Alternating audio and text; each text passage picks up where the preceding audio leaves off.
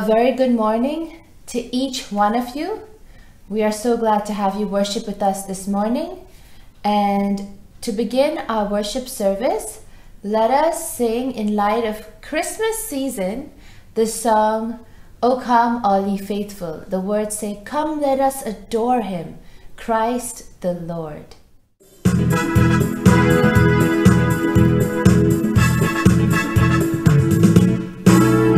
O come, all ye faithful, joyful and triumphant. O come ye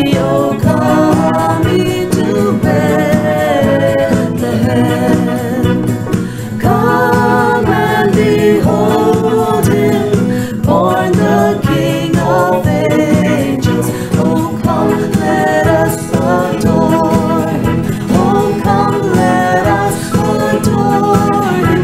Oh, come, let us adore in Christ the Lord.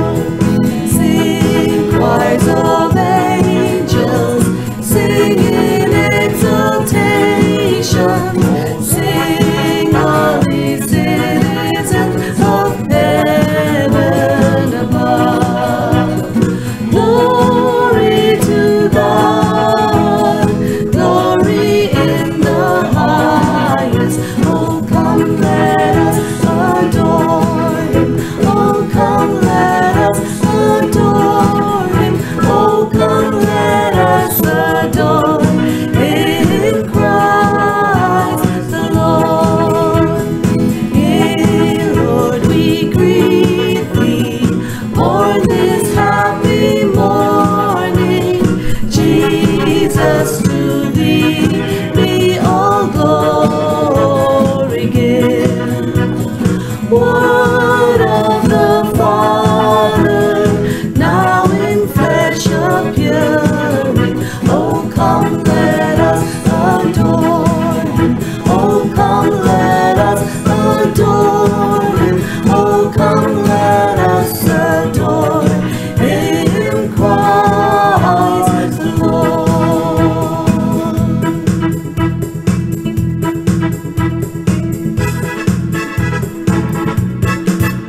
Yes, let us really adore him, Christ the Lord. Let's look to the Lord in prayer. Heavenly Father, we want to thank you so much for this beautiful morning you've given us. Thank you so much that we can glorify your name, exalt you, God. Thank you for your mercies that are new every morning. Great is your faithfulness. Lord, as we go on with our service, we pray that it would be a pleasing aroma before your sight. It would be one that truly glorifies your name. And God, I pray that you would be with those who are watching, that you would bless each one of them too. Thank you so much for hearing our prayer. In Jesus' name I pray. Amen. Now, I'll read for y'all a passage from the book of Micah, Micah chapter 5, verse 2. And it goes, but you, Bethlehem Ephrathah, though you are small among the clans of Judah, out of you will come for me one who will be ruler over Israel, whose origins are from of old, from ancient times. You know, Bethlehem was a small town in compared to the bigger cities that were around it. And one would wonder why God would choose such an insignificant small town for the birth of his one and only son. And it doesn't often make sense to us what God does. But the thing is, God is not interested in the world's definition of greatness. And I read somewhere, it says, isn't it just so beautiful that what God can do in someone's life is not limited to their earthly status. And Jesus' birth in a small town of Bethlehem is such a reminder of that. So our next song is O Little Town of Bethlehem. O little town of Bethlehem, how still we see thee lie above thy deep and dreamless sleep. The silent stars go by, yet in thy dark street shine, and the ever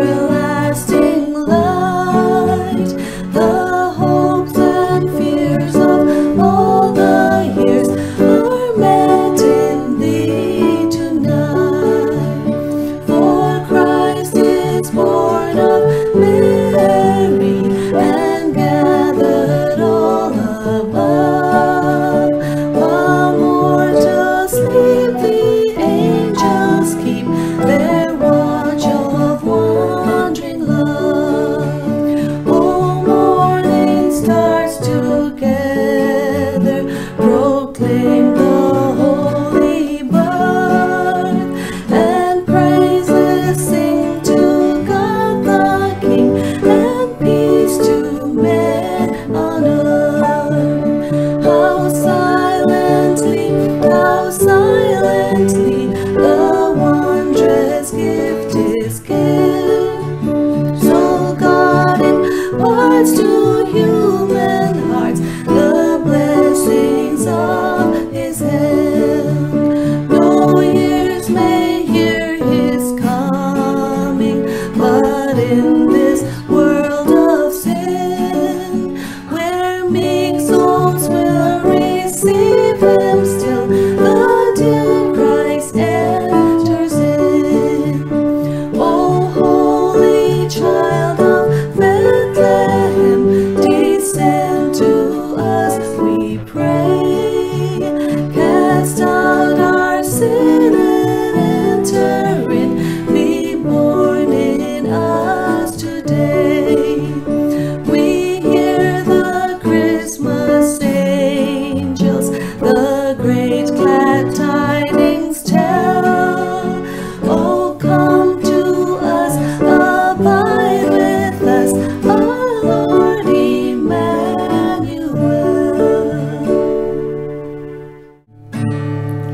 Oh, friend, do you love Jesus? Oh yes, I love Jesus. Are you sure you love Jesus? Yes, I'm sure I love Jesus. Tell me why you love Jesus. Here's why I love Jesus. Because He first loved me. Oh, how I love Jesus. Oh, how I love Jesus.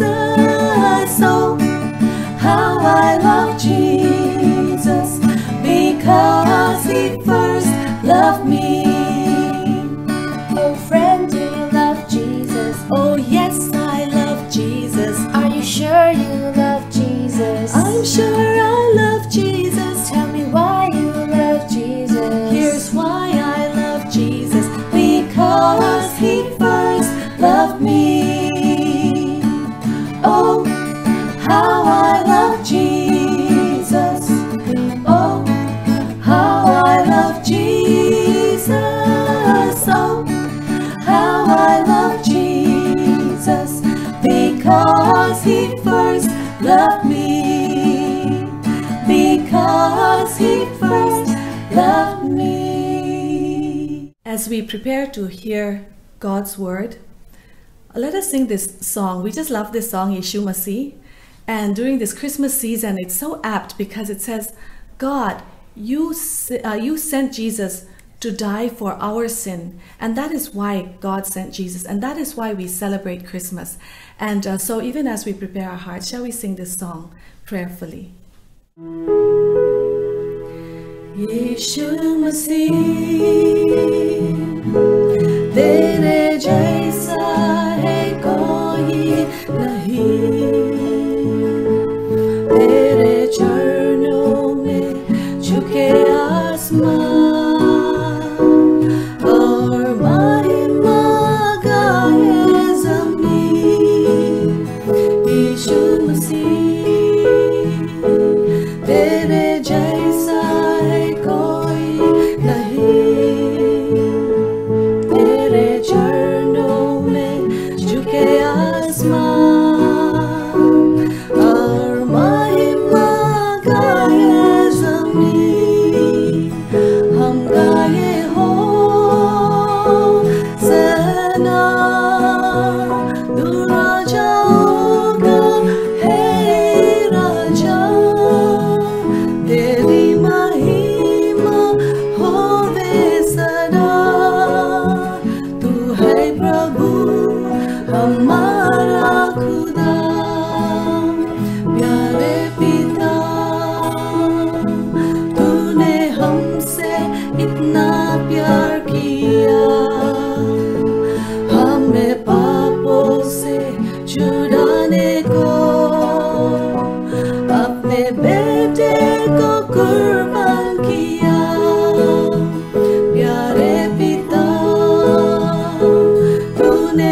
हमसे इतना प्यार किया, हमें पापों से छुड़ाने को अपने बेटे को कुर्बान किया। हम गाए हो सना, तू राजाओं का है राजा, तेरी महिमा होवे सदा। तू है प्रभु हमारा खुदा, हम गाए हो सना, तू राजाओं का है राजा, तेरी महिमा होवे सदा। तू है प्रभु हमारा खुदा, तू है प्रभु हमारा खुदा।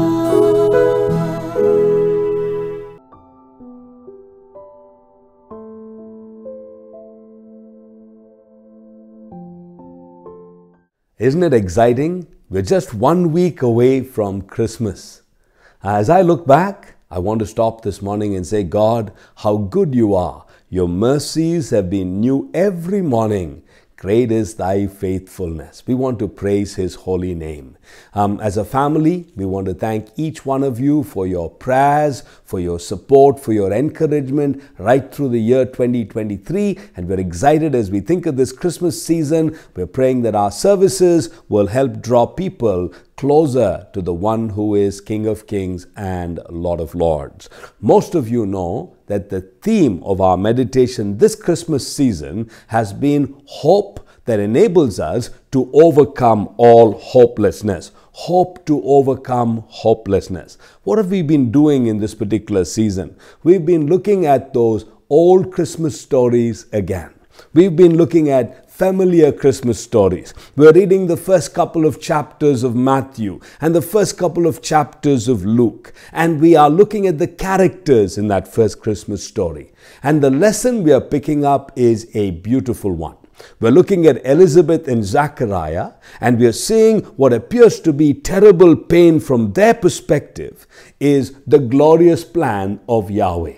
We're looking at Mary, and what appears to be terrible pain from her perspective is the glorious plan of Yahweh. We're looking at all of the characters in that first Christmas story, and we're looking at their pain as they look at life from their perspective, and we are beginning to discern the glorious plans of Yahweh. And what we are coming away with is that as we go through our journey of faith, as we seek to walk with God, there will be these times of pain in our life, but what the Bible reminds us and what the message of Christmas is all about is that God, the King of Kings and the Lord of Lords, is working his most beautiful plans in our life as we walk through those valleys of pain. And I think the Christmas story itself is the grandest and the most beautiful representation of God's great hope in the midst of hopelessness. Men and women, boys and girls had lived in bondage for years and years, brokenness, from their perspective, hopelessness.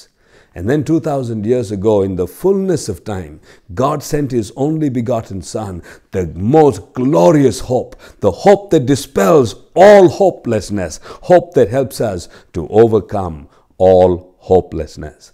This morning, we want to look at the story of Joseph. And again, Joseph's story is no different from all of the stories we've looked at in the past couple of weeks. It's a story that appears to be painful from the perspective of Joseph, and yet is beautiful as you look at the glorious plans of God in the life of Joseph. And so this morning, let's open our Bibles to Matthew's Gospel chapter 1, and I'm going to read for you from verse 18 down to verse 25. And as I do that, here's what I want you to begin to think about. Think about the pain that Joseph is experiencing as he is going through this season in his life, and also start to think about the plan of God in the life of Joseph. That's our message for this morning. The pain that Joseph is experiencing, and yet as you look at the story of Joseph, we begin to come come away with the glorious plan of God. And so this morning, as I read this passage, if you have a pen or a paper or a pencil, start to write down, what are some of the pains that Joseph is experiencing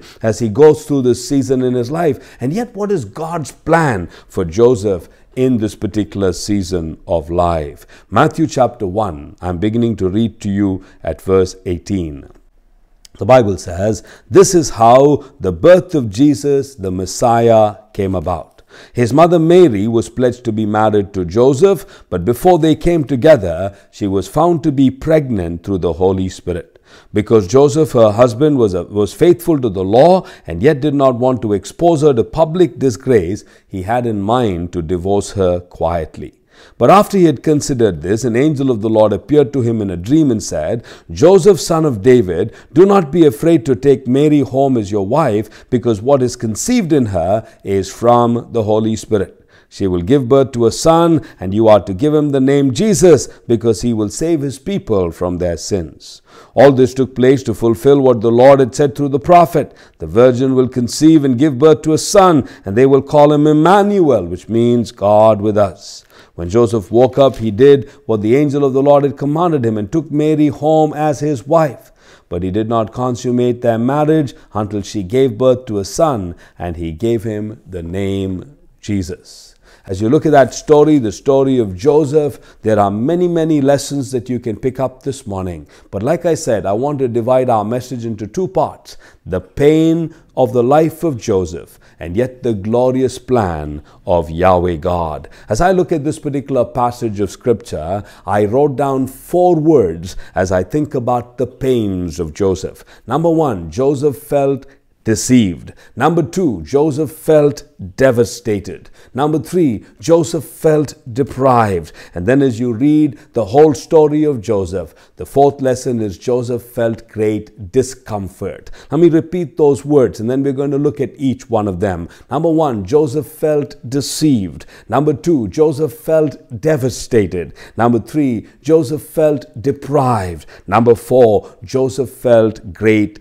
discomfort. Look with me at those 4 lessons as we consider the pain that Joseph is going through in this season of his life. Number 1, Joseph felt deceived. The Bible says in verse 18 and 19 of Matthew chapter 1, "This is how the birth of Jesus the Messiah came about. His mother Mary was pledged to be married to Joseph, but before they came together, she was found to be pregnant through the Holy Spirit. Because Joseph, her husband, was faithful to the law and yet did not want to expose her to public disgrace, he had in mind to divorce her quietly." I wrote down these 4 words about Joseph. Number 1, Joseph was a man who had walked his life in separation. Joseph was a man who had walked a sanctified and a separated life. As you're looking at the Bible says Joseph, her husband, was faithful to the law. Please keep in mind that Joseph lived in very dark times. This was the time when Herod ruled. This was a time when there was great godlessness. But in that godless season, Joseph was one man who was faithful to the law of God. He was faithful to the word of God. He was walking in accordance with God's desire for his life. So number 1, this was a man of separation. This was a man of sanctification. He had been walking a pure walk. He had kept his life clean so that he and Mary can be united together and they can bring they can have a family that would bring God the honor and the praise. The second word that I put down in my notes about Joseph is Joseph is not only a man of separation and sanctification, he's a man of steadfastness. He is steadfastly working towards his marriage. In fact, marriage in the time of Mary and Joseph was something that was very elaborate. Once a couple was pledged to be married, sometimes it took even a year as they prepared for marriage. There was great steadfastness. And so here was Joseph. He was not only a man of separation and sanctification, he was a man of steadfastness. Every day preparing himself for that glorious day when Mary and he will be united, walking in purity and holiness before God, walking steadfastly before God. This was a man that truly was was preparing himself for what would have been one of the most glorious moments of his life. The third word I put down in my notes about Joseph is that this is a man of sincerity.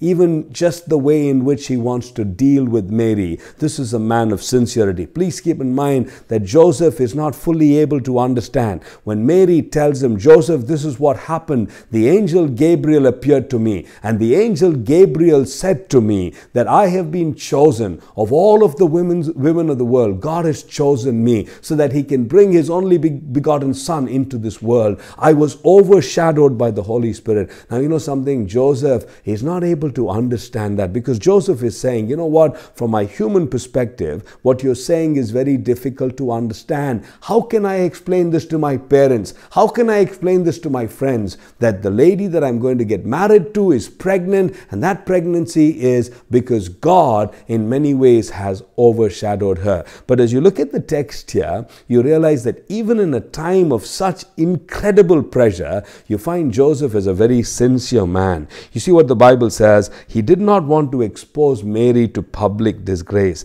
and he wanted to divorce her quietly. Most men in the time of Joseph would have made a huge hue and cry about it. Mary would have been brought before people. She would have been stoned to death, because what she had done in the eyes of people would have been a violation of the law of Moses. But you see what the Bible says? The Bible says Joseph is such a sincere man. Even in a moment when he is uncertain, he is so sincere in the way in which he deals with Mary. So number one, he's a man who's walked his life in separation, steadfast in sanctification. Number two, he's been a man who's walked his life in steadfastness. Number three, he's a man of sincerity. And number four, he is a man who's made many sacrifices. You see, as you look at Joseph, he has made many sacrifices in his life so that he can keep himself pure for this moment when Mary and he can come together in a bond of marriage. I remember when our daughters were young, when they were teenagers, at that time there was something called the purity ring that was making the round. The purity ring is when parents will take this purity ring, pray with their children, put that ring on their finger and say, you know what, God wants you to keep yourself pure. He wants you to keep yourself pure. He wants you to walk in holiness. You would have many who will come along who would want to have relationships with you. You would have temptations, because the way in which God has made us is that we are attracted to people of the opposite sex, and we are all beings that desire sexual satisfaction. But when in those moments, may this purity ring remind you that there is a man, there is a partner that God has chosen for you, that in his right time, God will bring that partner into your life. So keep yourself pure as you look forward to that time of marriage. And I remember Maya and I gave both our daughters these purity rings, and we prayed with them that they would keep their lives separated, so that when they get married, they would give to God and they would give to their spouse a gift that would be truly God honoring and God exalting. So if you're looking at the story of Joseph, that's the kind of life he's lived. A man of sanctification, separation, a man of steadfastness, a man of sincerity, and a man who's made many sacrifices. And yet, as you look at verses 18 and 19 of Matthew chapter 1, that man feels so deceived, isn't it? He feels so let down. He is absolutely crushed. He says, God, why is this happening to me? I've walked according to your word. I've been steadfast. I've made every sacrifice. I've been sincere, God. Why is this happening to me? Why is Mary pregnant before I've got married to her? So number one, Joseph goes through a season where he feels deceived. He feels let down. He's saying to himself, why is all this happening in my life?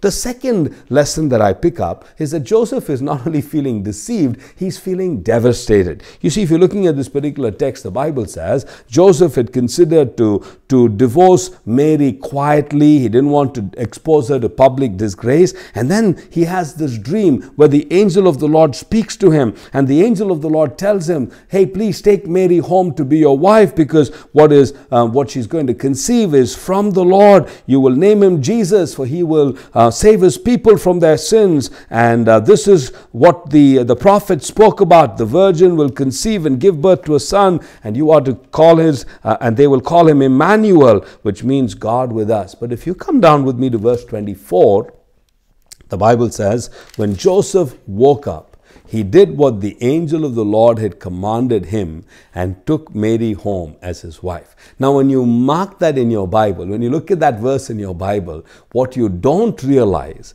is that must have been one of the most devastating moments in Joseph's life. Why am I saying that? I'm saying that because of two reasons. Can you imagine? Up to that particular point, Joseph had made many preparations for his wedding. He had been pledged to be married to Mary, and he had made many preparations. The reason there was a season before marriage, after the pledge or after the betrothal or after the engagement, is so that the man would make many preparations. Preparations for what? For two things. Preparations for his marriage and preparations for life after marriage. But you see what happens in verse 24, the Bible says, he woke up and he took Mary home to be his wife. So the first thing that happens is Joseph does not experience the joy of a wedding. No wedding. Can you imagine that?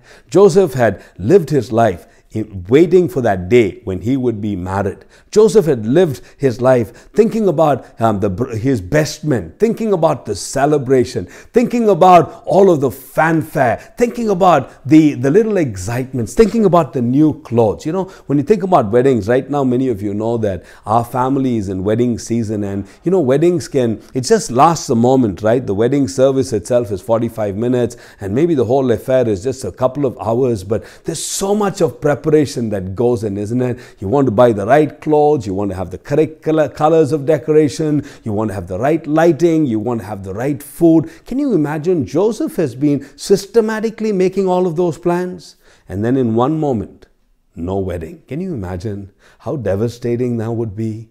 I know of young people who just because they want to get married in a particular church, they grew up in a particular church, so they want to get married in that particular church. Now they're staying thousands of miles away. They would spend thousands and thousands and thousands and maybe lakhs of rupees to still come back and just have that joy of walking down that altar, walking down that aisle, having that marriage in that particular church. But stop and think about it. In one moment, Joseph is at a place where he's not going to ever experience the joy of an earthly wedding. No weddings. He just takes Mary home as his wife. Now, the second word that I put down in the devastation of Joseph is no well-wishers. Joseph must have really struggled. It would have been really difficult for Joseph's own family to believe this story. They might have even suspected Joseph. They might never have believed Joseph. Joseph had no wedding, and Joseph also possibly had no well-wishers. But what is beautiful is that the Bible says when Joseph woke up, he did exactly what he was told. He obeyed the Lord. He walked in obedience to God, even in the most devastating time. So number one, Joseph felt deceived. Number two, Joseph felt devastated. Number three, Joseph goes through what I think is a period of feeling deprived. Look at verse 25. The Bible says, he took Mary home to be his wife, but he did not consummate their marriage until she gave birth to a son, and he named him Jesus. Isn't that powerful?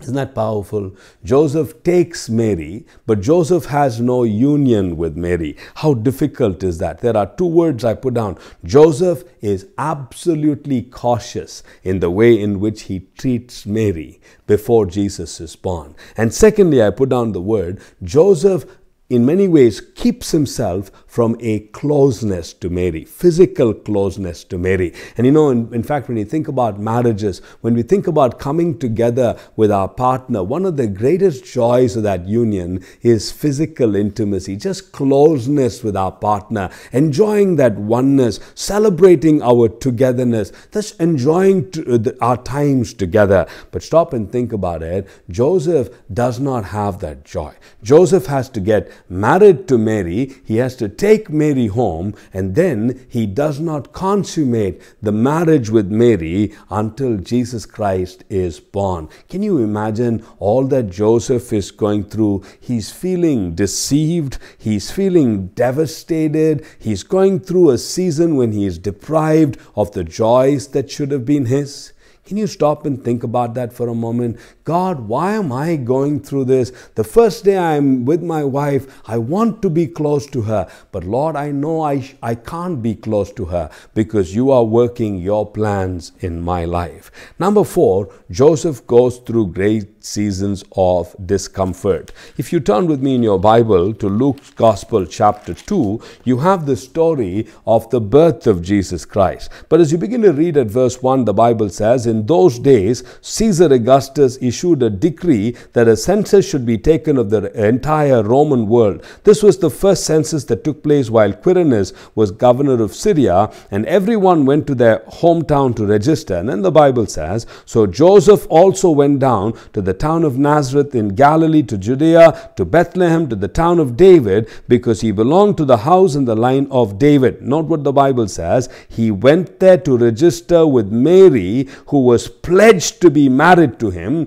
and expecting a child. Please keep in mind that Joseph is now going through such discomfort, such difficulty, taking Mary and going to be registered in the census. Why? Because not because of his plans, but because of all that has happened in his life, right? If Joseph and Mary were going to be married in their own convenient time, if Joseph and Mary were going to be following their own timetable, they wouldn't have gone through this discomfort. But Joseph is going through a great season of discomfort, having to carry Mary, having to go down to be registered, having to go down through all of these crises, because of what God is doing in his life. And also, I'd like you to turn with me in your Bible to Matthew chapter 2. If you turn down with me in your Bible to Matthew chapter 2 and you begin to read from verse 13 down to verse 23, you realize again that Joseph is going through great challenges. God is speaking to him. The Bible says in verse 13, when the wise men had gone, the angel of the Lord appeared to Joseph and said, get up, take the child and his mother and go to Egypt. Stay there until I tell you. Herod is going to search for this child to try and kill him. So you see again, Joseph has to take Mary and Joseph and he has to run into Egypt, going through great discomfort, doing things that Joseph would otherwise have not done. Look at verse 16. The Bible says, verse 19, after Herod had died, an angel of the Lord appeared to Joseph in a dream in Egypt and said, get up, take the child and his mother and go to the land of Israel, for those that are trying to take the child's life are dead. Look at verse 21. The Bible says, so Joseph got up, took the child and his mother and went down to the land of Israel. And then the Bible says, but when he heard that Archelaus was reigning in Judea in place of his father Herod, he was afraid to go there. Having been warned in a dream, he withdrew to the district of Galilee, and he went down and lived in a town called Nazareth. So as you're looking at the story of Joseph, you know what you're realizing? Joseph goes through great discomfort because of what God is doing in his life. There is uncertainty. There is unavailability. No rooms are available. There is great uncomfortable moments in the life of Joseph. You see, Joseph is going through great discomfort. So if you're looking at Joseph's life from the perspective of Joseph and what he's going through, it's filled with pain. You see, Joseph feels deceived. Joseph feels devastated. Joseph feels deprived. Joseph feels great discomfort. That's when you look at life from the perspective of Joseph. You see it as a life that's suddenly thrown into pain. Now I'd like us to look at Joseph's life as Joseph begins to understand the grand plan of God. You know how the book of Matthew begins? It begins with a genealogy, right? It begins with a genealogy, and it begins all the way with Abraham, and it goes right down. And if you look at verse 17, that is a summary verse of all that Matthew has been saying in the verses that preceded. Verse 17, the Bible says, thus there were 14 generations from Abraham to David, 14 from David to the exile, and 14 from the exile to the Messiah. So what is Matthew doing? He's painstakingly recording for us the genealogy of Jesus Christ to talk about how Jesus is a descendant of Abraham, a descendant of David. And as you go through all of those lines, this is what the Bible says in verse 19. And Jacob, the father of Joseph, the husband of Mary, and Mary was the mother of Jesus, who is called the Messiah. Jacob, the father of Joseph, the husband of Mary, and Mary was the mother of Jesus, who is called the Messiah. So as you begin to read this, you know what you see? You see that God, even way before Joseph was born, he was making his plans for Joseph. So the first lesson that I wrote down is that Joseph realizes that he was selected by God. He was selected by God. You see, God knew that one day he will bring his only begotten son into this world. And when he brings his only begotten son into this world, his son was going to have an earthly father. And that earthly father was going to be in the line of Abraham and the line of David. And that earthly father was going to be Joseph. Joseph, as he looks at life from his perspective, it's pain. God, I feel deceived. I feel devastated. I feel deprived. I feel discomfort. But God, now as I'm beginning to understand life from your perspective, I see your glorious plans. Even before I was born, even before my father and mother came together, even before the generation before me came together, God, you had already selected me.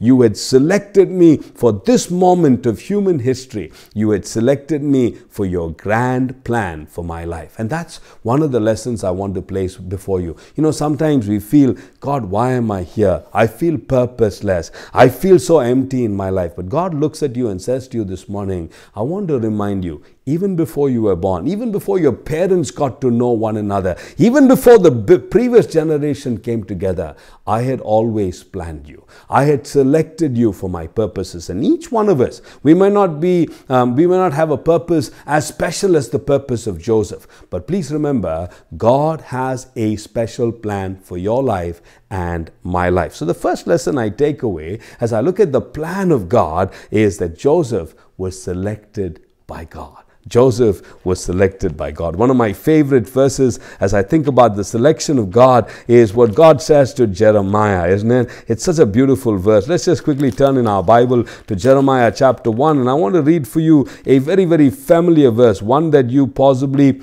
know by heart. Turn with me in your Bible to Jeremiah chapter 1 and listen to God speaking to Jeremiah. Jeremiah chapter 1 verse 5, God says, Jeremiah, before I formed you in the womb, I knew you. Before you were born, I set you apart. I appointed you as a prophet to the nations. Can you imagine that?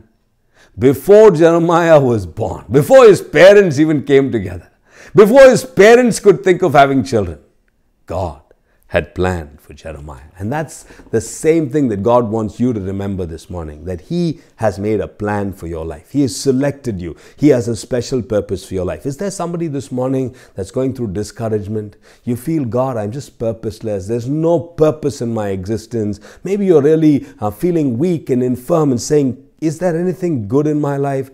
Never forget, never forget. God never made an accident when He created you. He created you for His divine and special purposes. Many of you have heard the story of Joni Eareckson Tada. This beautiful girl at the age of 17 had a terrible swimming accident because of which she was paralyzed. And yet it's a story of the most powerful power of God in the midst of the pains of life. She's written about 40 books. She has done several musical albums. This is a lady that God's used in the most amazing ways. One day Joni Eareckson Tada was with a group of people, and as they sat listening to her speak, Joni had a canvas that was put out, and she had a brush in her mouth, and she was mixing the colors, and she was painting on that canvas, and people were watching, and she painted this absolutely stunning, beautiful, beautiful scenery. There was a house, there was mountains in the back, and it looked so grand and beautiful. And people were just so amazed that Johnny was able to paint all of this with a brush in her mouth, and they were just enjoying the moment when all of a sudden Johnny suddenly did 2 strikes of black right across the canvas, and everybody was taken aback, everybody was shocked, and everybody went quiet, and they were like, Johnny, why would you do this? I mean, there was such beauty, and in a moment you destroyed that entire beauty. And as people kept looking, Joni then dipped her paintbrush in new colors, and she began to paint around those 2 black lines that she'd drawn across that particular painting. And those 2 black lines now turned into the most beautiful trees in front of that house and gave the picture greater depth and greater beauty. And then Joni put the brush down and she began to speak about how sometimes in life, when God puts those black strokes, when we don't understand why, remember, He's got a glorious plan. He selected Joseph even before Joseph was born. Number 2, the second lesson that I find beautiful as I study the story of Joseph is that Joseph becomes the spokesman. What do I mean? Joseph becomes the spokesman. You know, when you're reading the story of Mary and Joseph, you realize that the angel met Mary and said to Mary, you have been chosen of God. You have found favor with God. You are going to bear His son. But after that, the angel of the Lord only speaks to Joseph. You don't have the angel of the Lord speaking to Mary anymore. The angel of the Lord is speaking to Joseph. God appears to Joseph in a dream and tells Joseph, take Mary home to be your wife, because what is conceived in her is of the Holy Spirit. And then the passage of scripture that I just read for you, the Bible says, after the wise men left, the angel of the Lord appeared to Joseph in a dream. Then when Joseph is coming back, the angel of the Lord appeared to him and said, you can go back now. Then the angel of the Lord appears to Joseph again. So you see, Joseph now becomes the spokesperson for his house, because Joseph is the one who is hearing from God. Isn't that beautiful? That's absolutely beautiful, isn't it? Because that's a detail that we can so easily miss out. That the story of that first Christmas story is about the angel appearing to Mary and bringing her this great news. But from there on, it's about God speaking to Joseph. And Joseph, as the man who is the earthly father of Jesus Christ and who is the husband of Mary, is the one who is caring for this family as he's listening to the heart of God. Isn't that beautiful? That's glorious, isn't it? Because Joseph was a man who was faithful to the law. He was faithful to God and His word. But Joseph would have never experienced such intimacy with God, being able to hear God so clearly, being able to hear the angels instruct him, being able to get those words from God. You know why? Because as God took Joseph through what appeared to be the valley of pain, God was actually working His most incredible plans in the life of Joseph. Joseph, you are selected by me. Joseph, you will be my spokesman for the family. Number 3, Joseph, you will see my sovereignty. Joseph, you will see my sovereignty. You know, when I read the story of Joseph and Mary, and Joseph running around with Mary and Joseph to different places, going for that census, going to Egypt, coming back. You see, one of the things that Joseph must have been amazed at every single moment is the protection of God. The protection of God. You know, Joseph would have heard about how Herod killed all of the boys in Bethlehem who were 2 years and under. And Joseph must have said to himself, God, I've seen your sovereignty. I've seen your protection, God. I've seen the amazing ways in which at the right time you moved Mary, Jesus and me from one place to the other. Oh God, I've seen your power. I've seen your sovereignty. I've seen your protection in my life. You know, Mary and Joseph were people who didn't have very many means, because when you look at how they came to, in many ways, circumcise Jesus on the 8th day of His birth, you realize that they could only bring pigeons because they did not have money for a more wealthy sacrifice. But if you would come down in your Bible And look with me at what the Bible is saying in Matthew chapter 2. The Bible says this in Matthew chapter 2. This is when the wise men from the east, the magi from the east, come to visit the house of Mary and Joseph. This is what the Bible says. Let me read for you in verse 11. The Bible says, on coming to the house, they saw the child and his mother Mary, and they bowed down and worshipped him. Then they opened their treasures and presented them with gold, frankincense, and myrrh. You see what Joseph will experience? He will experience the protection of God. Oh God, I see your sovereignty. You protect Mary and Jesus and me every moment. Number two, he would see the provisions of God. God, I would have never seen gold. I would have never experienced myrrh. I would have never experienced frankincense. But God, how I thank you that you in your mercy are a God who is showing me your sovereignty. Your sovereignty in protection, your sovereignty in your provisions. And thirdly, God, I see your sovereignty in your proclamation. The shepherds come along and they say, we saw the angels, and the angels declared to us, today in the city of David is born the one who is the Prince of Peace. Oh God, I have seen your great sovereignty, your protection, your provisions, your proclamation. God, I want to thank you.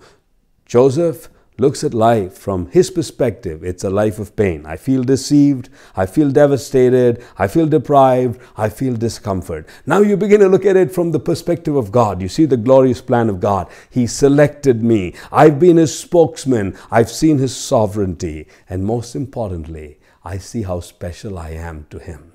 I see how special I am to him.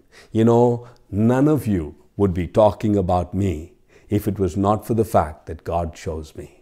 I'm just an ordinary carpenter, just an ordinary man with just the most ordinary dreams.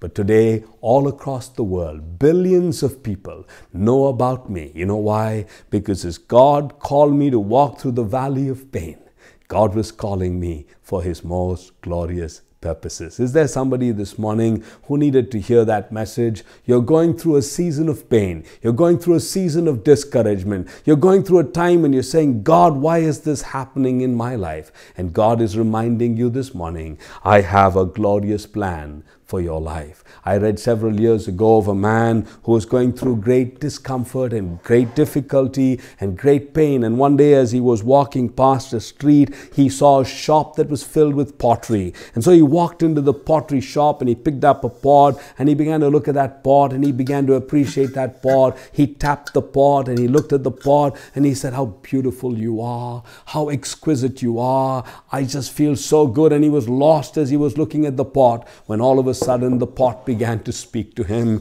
and the pot said, oh, do I look beautiful to you? Let me tell you my story. And the pot said, I remember it like yesterday. I was happy with my brothers and my sisters. We were all lying down on the ground when all of a sudden this man came and he dug the ground and he pulled me out of the ground. And as he pulled me out of the ground, I screamed and I shouted. I said, I don't want to leave this place. I don't want to leave my brothers. I don't want to leave my sisters. I don't want to leave my mother. Please don't take me away. But the man took me to a lonely place. This was a place I didn't know anything about. He put me on the ground and now I wondered what he was going to do. He began to pour water upon me and I said to myself, what is this man going to do? And then he began to stomp on me. All of my bones were broken. I was in great pain and agony. I screamed and I shouted, but there was nobody to help me. The man then picked me up. I now look totally different from what I looked at when he picked me up. He now put me on a wheel and he began to spin that wheel around. And as he began to spin that wheel around, I was feeling dizzy. I was feeling like throwing up. I felt terrible. And then he began to hold his hand and began to shape me. And I felt like I was choking. And I screamed and I shouted and I said, somebody help me. But there was nobody to help me. Then he picked me up. I looked very, very different from what I'd looked at. When he picked me up, I looked like some kind of a funny looking pot. And then he took me and he put me into a furnace.